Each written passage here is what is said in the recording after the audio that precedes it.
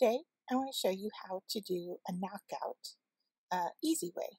I'll go through the first way and how you would slice. So to start, we're just going to take a shape.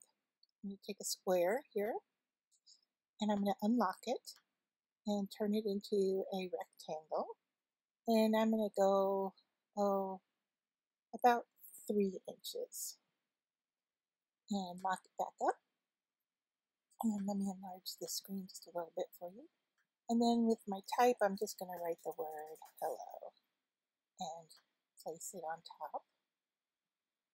And then you're going to select both of them. The easiest way to do that is to draw an imaginary rectangle over both.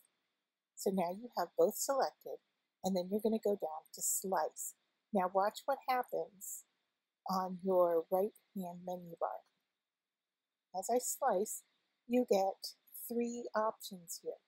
So if I move things apart, you have your original hello, you have the piece you sliced, and then you have the piece you sliced out. I don't need this anymore, and I don't need this. So I'm just going to take this one with the knockout, and I'm going to send it to my maker, and I am going to cut this out of blue cardstock. So I click make. It's positioned up here in the corner, which is good for me. Say continue. I'm going to connect to my maker through USB. I'm going to go to cardstock. I want to go with a little bit lighter cardstock. And then I'm going to tell that to cut. All right, so now I'm going to show you what I consider to be a bit easier. Once again, I'm going to make the shape. I'm going to unlock it. I'm going to make it around the same size. Just lock it back just so I don't move it around. I'm going to take type. Same thing, hello. I'm going to knock it out of a rectangle here. But instead of knocking it out, I'm just going to make sure that both are the same color. The hello is black, you can see that up here, and then my rectangle is black. So I just switched the color to black.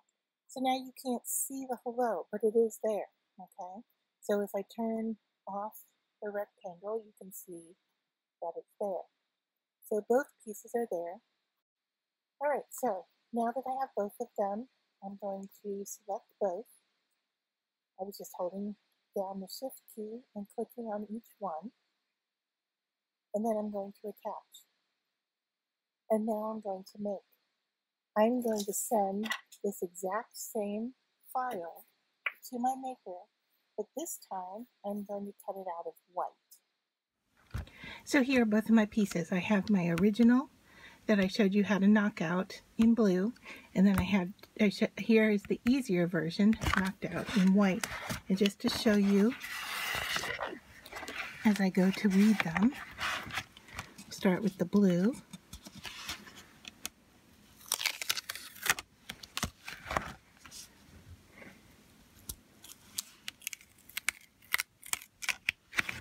And there is my knockout type.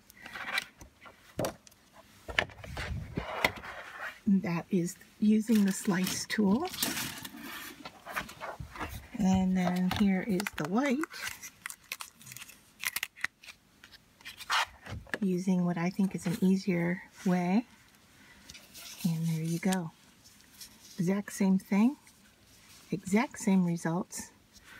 One's a little bit easier to do than the other.